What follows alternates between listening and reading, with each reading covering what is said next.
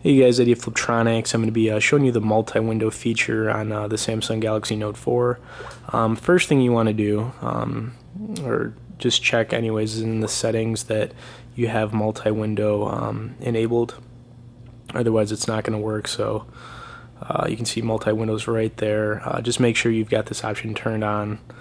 It's right under the device. It's the fourth option down. Alright, anyways, when you go back to the home screen, all you gotta do is hold on the back button and it'll pull up the multi-window feature. So let me just open the internet. Alright, once I have the internet open, you can basically add any of these options in here. I'll just hold down on YouTube.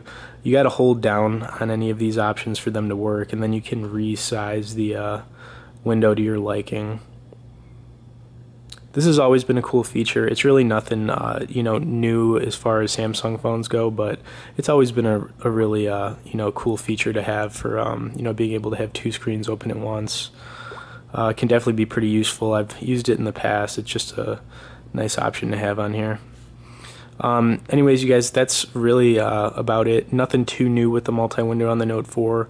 Still a really cool feature. Remember, all you got to do is hold down on the back button to get it to pop open.